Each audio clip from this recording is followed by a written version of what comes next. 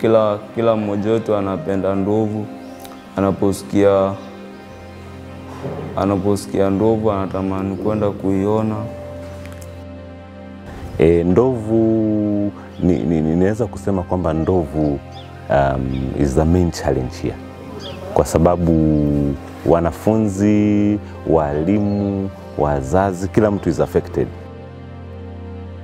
Mwalimu, leo kuna ndovu, hao watoto wangu hakupitiki leo kabisa kwa barabara. Wako wengi sana.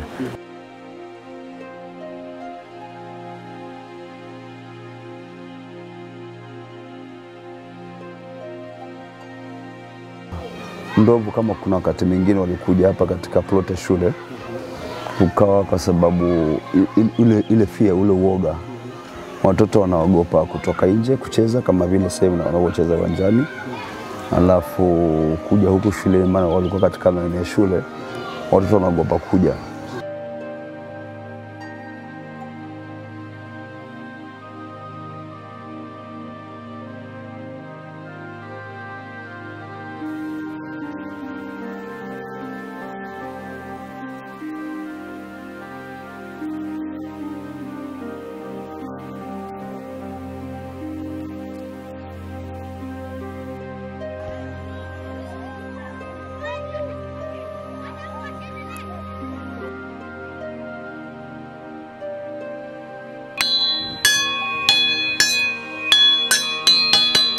Changamoto ziko nyingi upande wa arrival of learners. Kufika kwa watoto ni changamoto kwa sababu tunataka kuanza mapema, because timetable inasema tuanze ile yetu ya preps ya asubuhi, ile morning preps ni saa 1. So at least before saa 1 hapo 6:45 mtoto awe amefika, lakini sasa hawezi kufika kwa sababu ya anaogopa wanyama ndovu. So awe jioni pia hatuwezi wa release late sana kama saa 11, saa 11:30, 12 hivi because of that.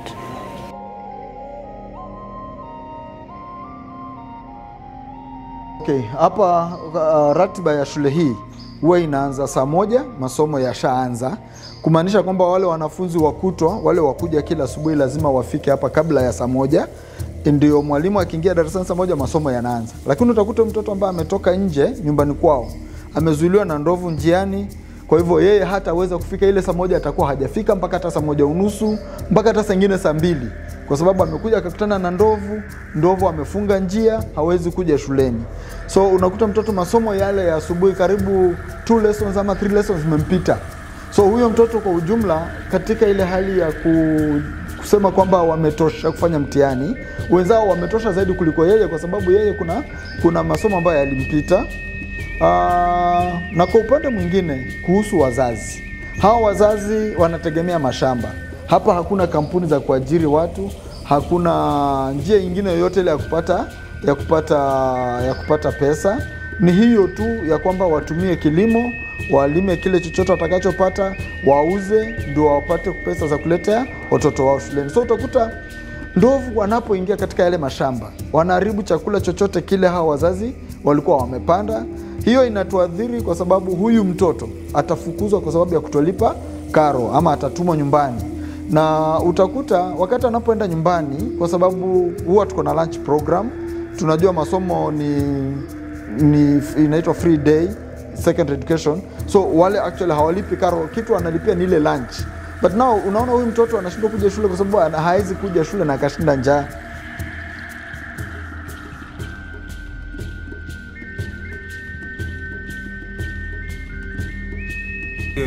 Ndovu na wakae mbali na wanadamu, watolewe hizi sehemu, wakae zile sehemu zao, kwa sababu hata ndovu wanaweza ukipatikana sehemu za ndovu unakuwa trespass. Ndovu bwana wao wapewe trespass ya kuingia hapa, na wako katikati ya watu. Sasa tunaelekea na kupanda, wanasumbua watu, hata kuchunga sasa hatuwezi chunga pori, na kuna hatari.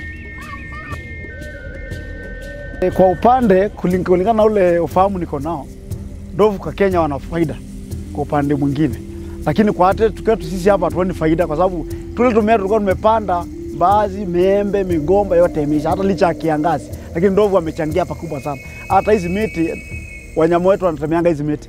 Ndovu kazi yake ni kama kuharibu miti, akolangi kama ati ana spare, si kama ng'ombe. anakula, anaharibu. Mahali amekanyaga ni jangwa.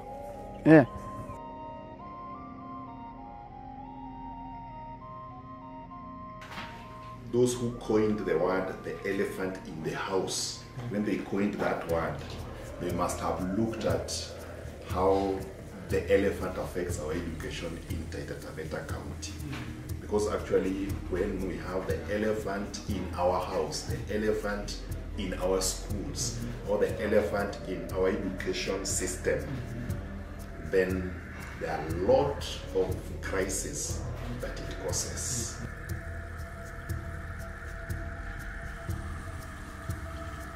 I want to look at it in some perspective that will be related to the quality education that we expect in the school. Part of it has been mentioned by my director, that is absenteeism. She has really clarified on issues of absenteeism and how absenteeism affect the quality of education in the long run.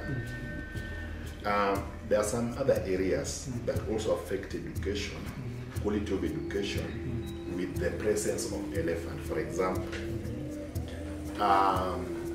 when the elephant visits, there is trauma that it causes to the pupils, to the students, to the teachers.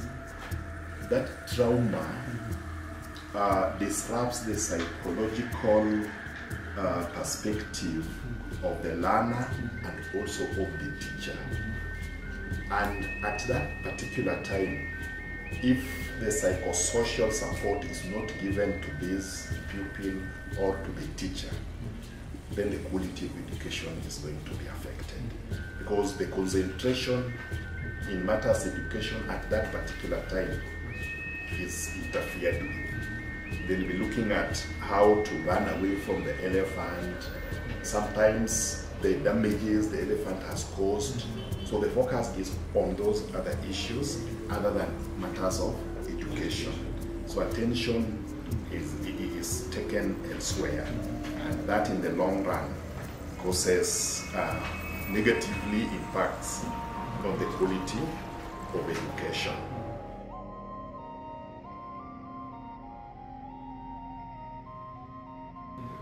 Tayari waya ulitoka Kamtonga, waya umeme, ukapita Chungaunga, kuelekea tufike Alia, ukaanza mzozo sasa kati ya waliokuwa naweka huo waya umeme na wananchi wa pale wa sehemu ya Alia. Wananchi wa Alia wanasema mahali waya inapitia ingestahili pitia hapo. So mzozo huu ulivuma sana. Sana na mpaka sasa hii basi ile mradi ukasimamishwa. So pale mradi usimamishwa hapo ndio sasa imekuwa kama gate ya ndovu kuingia. Kwa sababu niseme kwamba hii maeneo ya Kamtonga sasa kidogo shida ya ndovu inaenda chini. Kwa sababu sehemu zile tayari waya umeshapita. Zile waya ndovu zilikuwa zinatoka kwa ranch ya kutima na choke kuingia Kamtonga sasa zizingia. So ndovu zile ambazo zimebaki zinasumbua hapa zinatokea Waleni na Sarova hapa Taita Taveta. Zinaingilia na mahali hapo kunaitwa Alia, zinakuja mahali kunaitwa Mugama, Tarama, Muzanda, Manoa. So unajua pale Mugama tuko na Mugama primary, tuko na Manoa primary, tuko na Chungaunga primary. Hizo ndio zimekuwa affected zaidi. Yeah.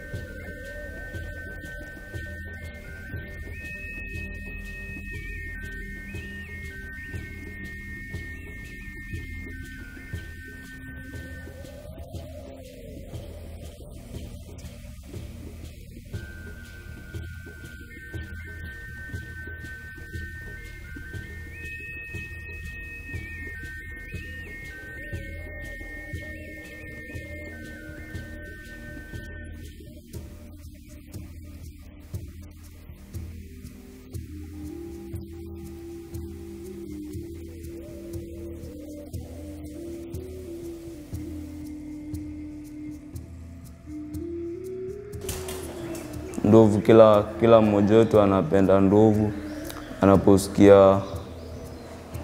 Anaposikia ndovu anatamani kwenda kuiona, kwa sababu ndovu hukaa muda mrefu.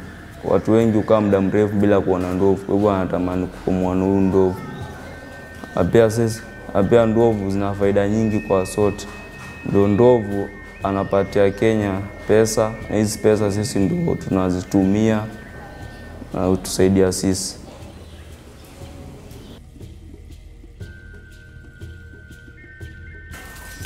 Wakati ninapotoka nyumbani kuelekea shuleni, mimi kama mwanafunzi wa kidato cha 4 huwa ninarauka alfajiri ili niweze kufika mapema, niweze kuchambua madaftari yangu ili niweze kujitahidi vyema katika kufanya mtihani wangu wa mwisho wa kidato cha 4. Ila ninapofika njiani mara nyingi hukutana na ndovu kwa sababu huwa ni usiku. Jambo hili huwa linatatiza kwa sababu huwezi kufukuza ndovu wakati huwezi jua wako kwa kiasi gani katika pori hiyo. Sasa huwa tutatizika, inabidi wakati mwingine tunarudi nyumbani, tunakaa hadi king'ara, jua likichomoza ndio tunatoka tena tunakuja shuleni. Sasa tunafika kuchelewa, wakati mwingine hukuta masomo yenye huanza saa 1 kamili yanatupita. Hasa ni changamoto katika masomo yetu. Ndovu ninaweza kusema kwamba ndovu is the main challenge here, kwa sababu wanafunzi, walimu, wazazi, kila mtu is affected.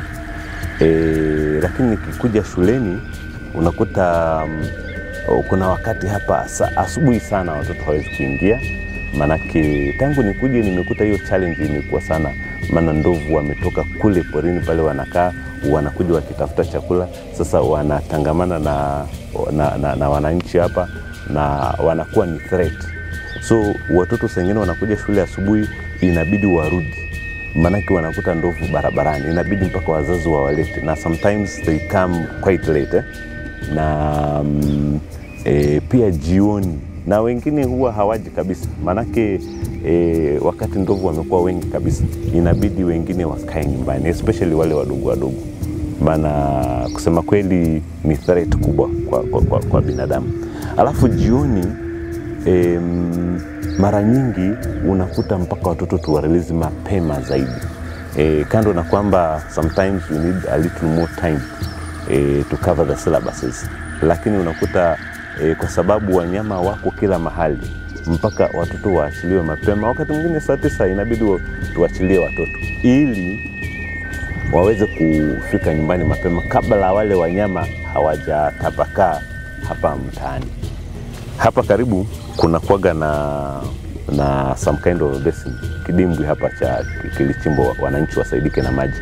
Lakini wanyama wakija wanakujaga wakati mwingine mpaka mchana saa 9 wako pale wanakunywa maji. So kwa sababu ya hiyo unakuta mara nyingi they are within the school compound, wakati mwingine hata they are around here. So in such a case shule unaona kwamba ukianza kukompea na shule zingine, watoto lazima wakuje kuchelewa, waende nyumbani mapema. So we have limited time na wanafunzi. Those a day unaangalia unakuta watoto wako karibu nusu, wale wengine hawajafika. Alafu kitu kingine pia, ndovu kando na wanafunzi nyumbani, wakati wanakuja namna hii unakuta hata mashambani, nyumbani, kama hakuna kitu kinaweza kuwa shambani, maana wanakuja wakitafuta chakula. So whatever was in the shamba, kama ni mihogo, kama ni chakula chote kile, mahindi, kila kitu, papai, wanaharibu yote wanakula. So nyumbani kuna shida, hakuna chakula. Hapa shuleni pia wanakuwa ni threat. So unakuta watoto wako njaa na kuja shuleni pia inakuwa ni shida.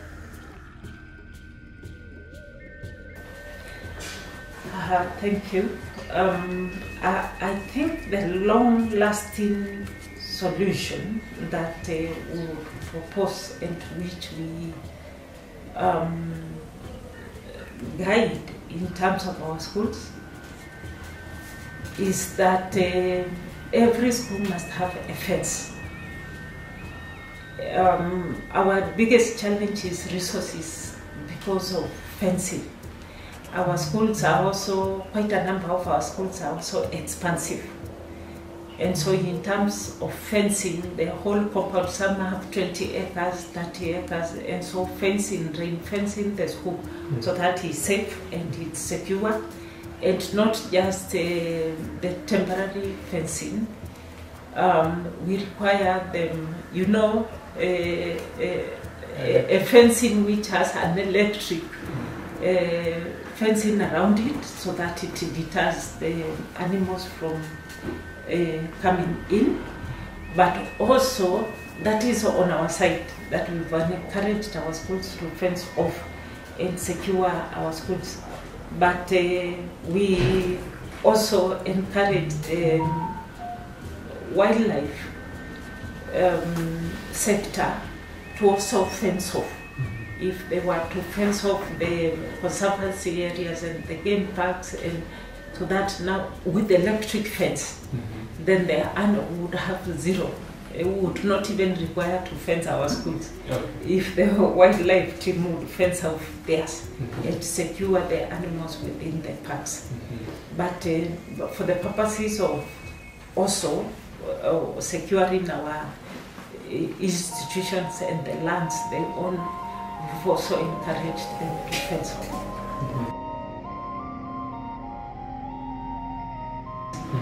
Most of the secondary schools have been able to fence off. So, but the primary schools, most of them are open grounds, and so the conflict, they are more vulnerable. And so the conflict is more in primary schools. And again, also because our primary schools are also more than the secondary schools. We have 215 primary schools across the county. We have 87 secondary schools. So again, it goes without saying the primary schools are more vulnerable to being visited by the parents than the secondary schools. And again, like I've said, the secondary schools, most of them are fenced. The primary schools are open, so they are the ones that are more susceptible to the wildlife.